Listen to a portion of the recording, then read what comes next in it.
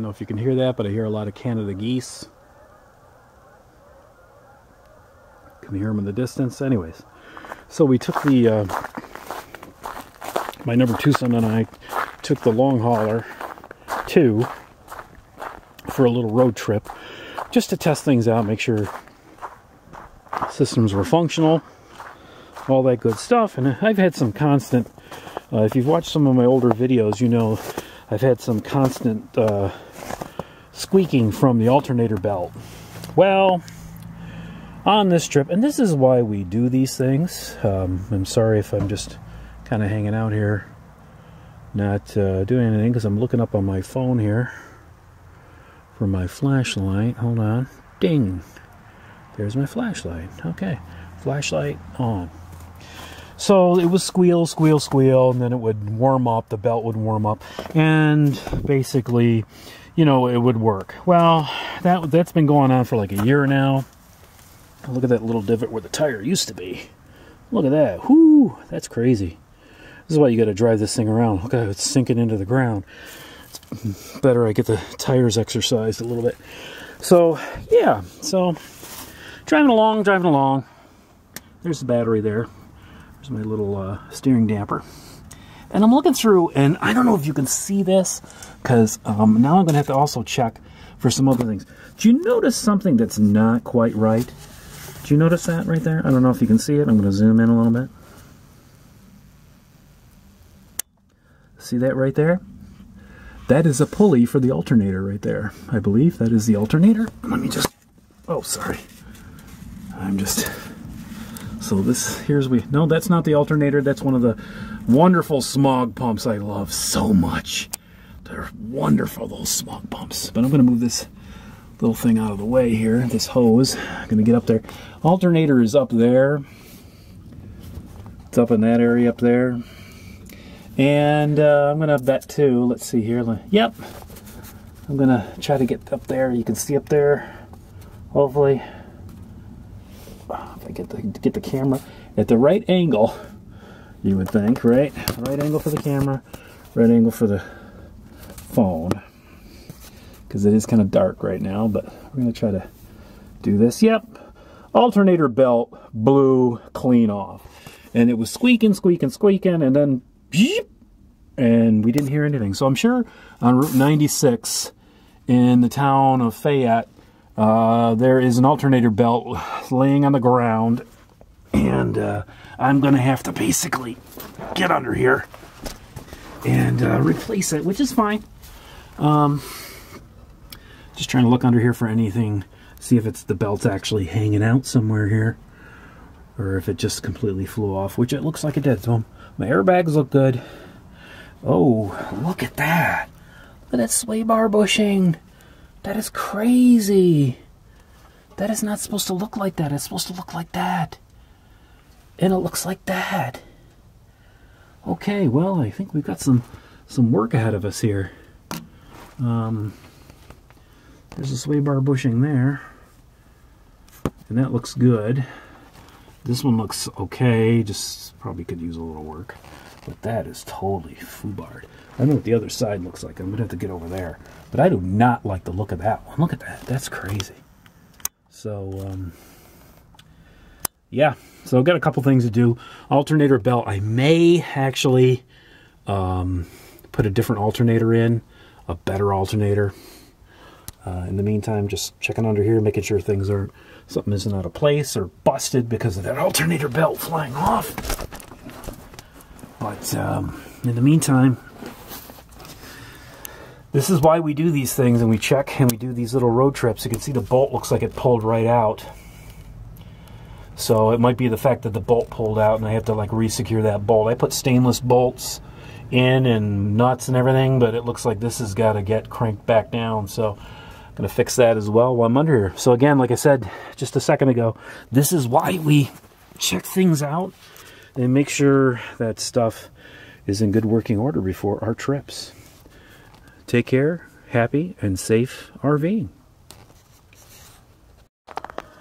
Well, it's the next morning, late morning, and heading back to the RV to check the belt situation out. I think those are raccoon tracks. pretty big size tracks there compared to my foot, which is over there.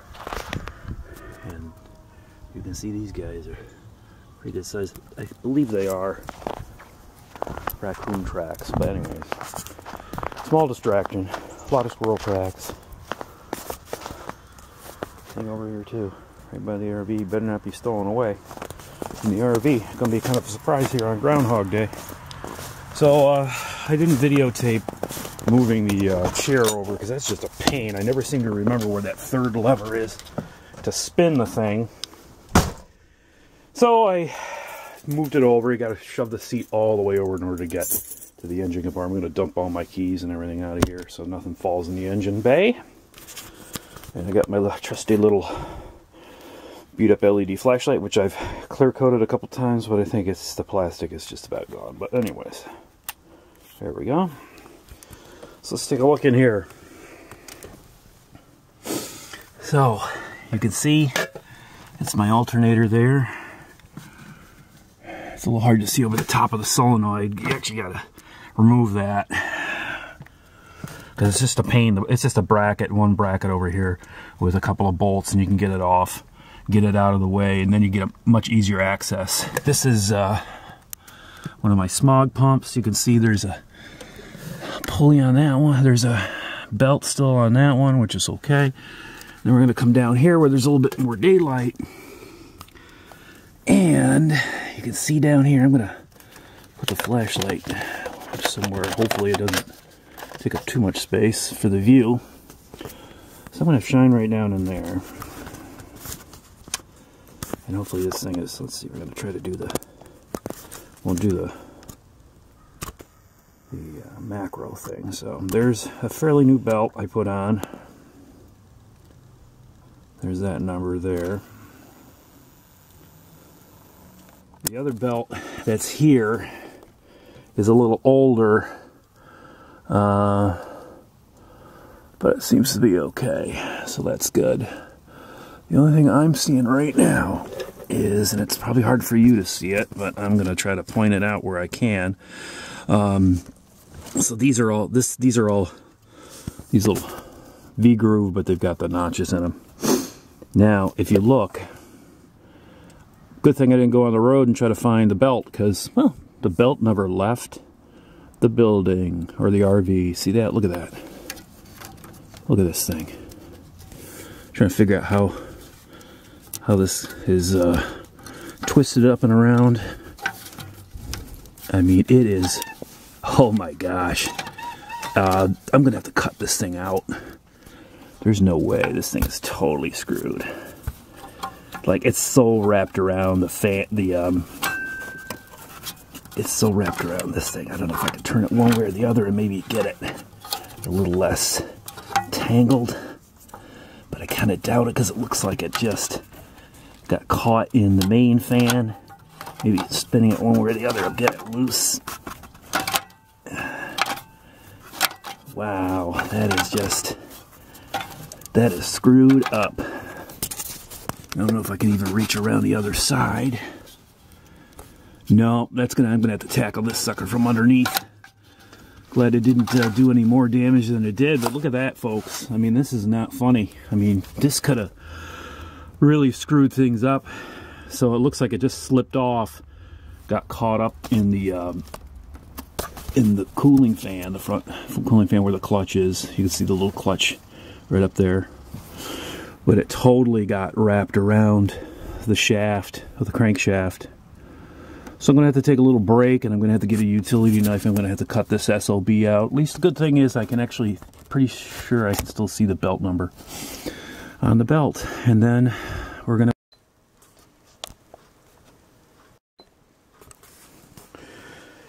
So I've got the... I'm doing some research on the interwebs here, as you can see. You know, causes for belt failure, that kind of stuff, just to make sure that I'm on the right track.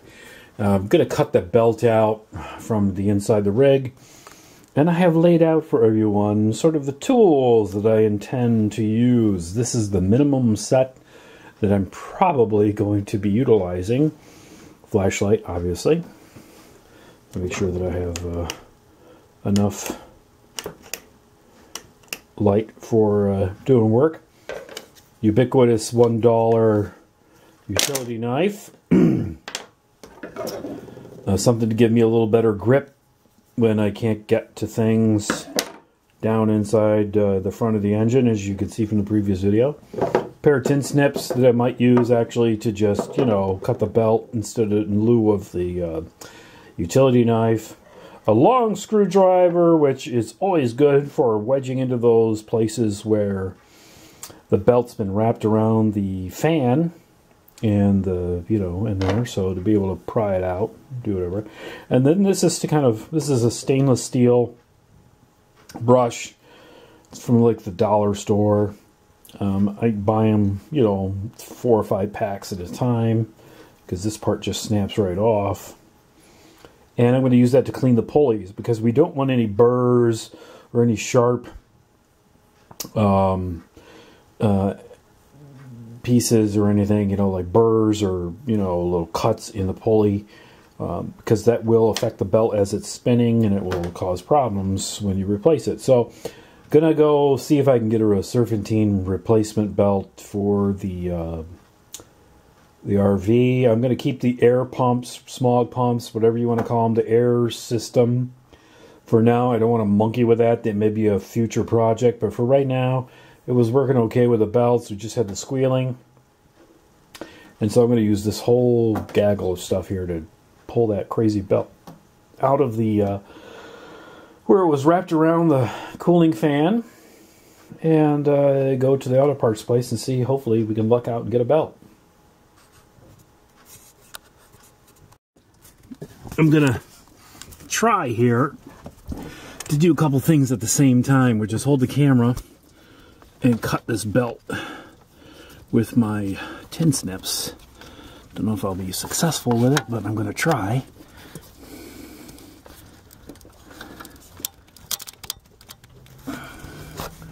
I do this one-handed, which is exceedingly fun. And I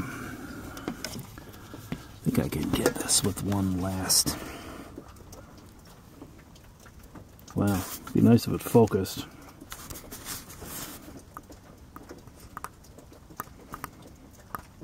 There we go. So I might tack it from the, trying to get it from between a couple other belts here. This is not the most easiest way to get in here to get it, but we're gonna try to take care of it here. I almost have it cut through.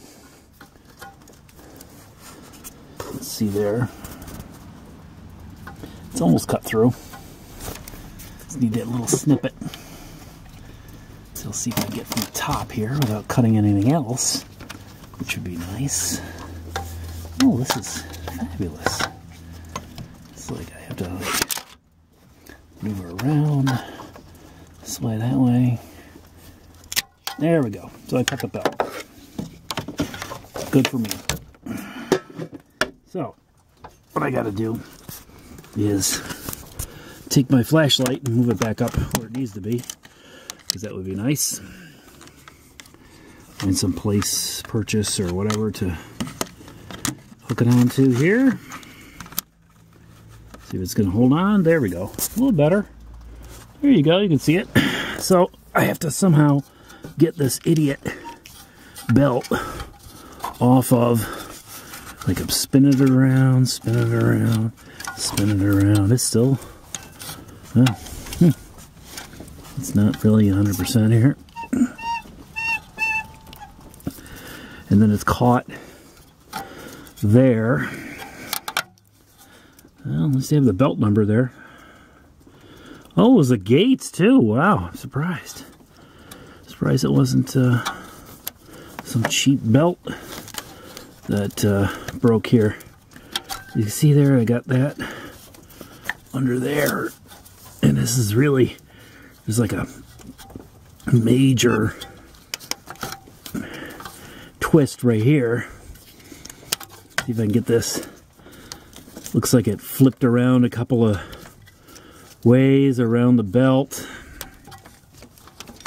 Sorry for the heavy breathing, folks. Just trying to make this work here. Really surprised that it's like so locked in here. Right in that hub section, it's like a knot was tied in it. You can almost see that there. So I have to go through it and try to make this work here. Wow, that's crazy. It's like totally bound up right there. So I'm going to have to stop the cam for a little bit and see if I can get this thing to get it together here a little better. Hold on.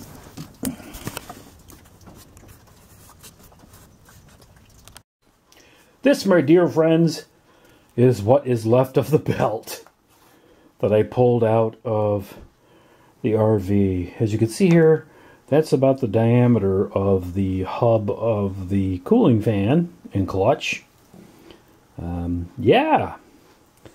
So this is what happens when you throw a belt sometimes. It gets caught around other things and wraps around and does some amazing work here. And the funny thing was, I think it did break.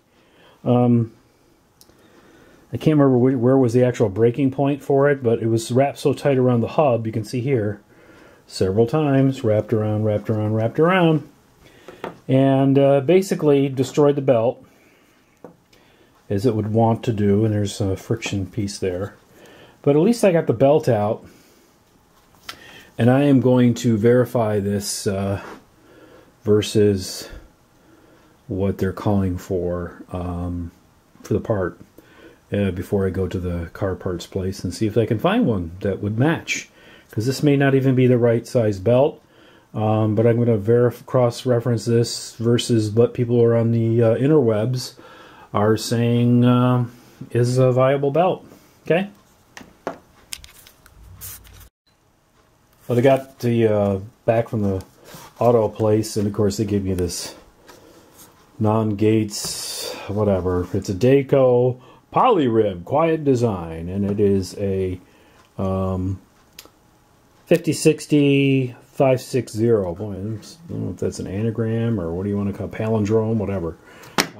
Probably not, because it's not zero on both ends. But this is the replacement for this one. Now, I've noticed that this has my manual, and everything else calls for a 6-groove belt. This is only 5, by the way. This is indeed a 6-groove belt. It is, as you can see here, if I put it this way, it is just that much wider than this belt. And I'm wondering if this is the wrong belt, because it does call for a 6-groove belt, and this may have worked, but it probably was slipping because it was too narrow, and it may have shifted back and forth on the pulleys depending on what was going on, what the alignment was, and it basically, at some point, it just blew off because it was a piece of junk and it squealed all the time. So we're going to find out here very shortly. Going to hop in the RV and check the pulley itself and get a close-up of it and say, is that a 5 or a 6-groove pulley? Because I'm thinking it's more this than that, but who knows at this point. It just seems, everything you do, it's not always what it seems to be. This is really cool. So this is the first time I'm using the GoPro.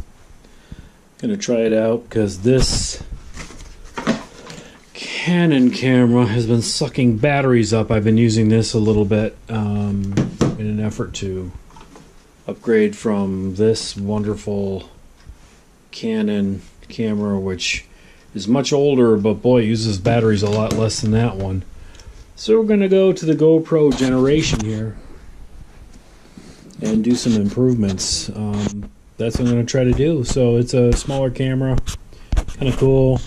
Hopefully I can finish off the alternator belt replacement using this GoPro.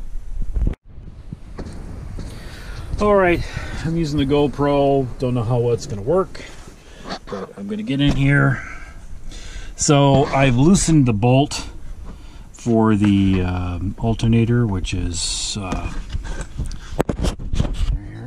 right there. I loosened it so it's all the way down the track. It's pushed all the way as far over as I can get it, and you can just see a little bit of the belt there. I'm gonna try to get in here, maybe with the light and everything, but not 100% sure if I can. So there's the new belt, hooked up to the top of the alternator. And we're gonna go over here, down here. So again, we have the, it's definitely in the groove a lot better than it should be. And so that's good. I went all the way down here, and it is hooking up to the lower pulley, but again, I need to get underneath the RV and string the rest of it around the air pump on the other side, and when I do that, hopefully things will work as intended, and then I will come back up here and tighten up that bolt, and basically tension it up and push it further up the slot there to get everything where it needs to be, and we'll have a belt that doesn't squeal when I start up the RV like you've done so many videos. And yeah, things will be better. Things will run, things will generate, things will charge the batteries up, which would be great. And you know, ever onward and upward with the RV repairs, and this will be a couple weeks before our trip down to Myrtle Beach. So looking forward to that,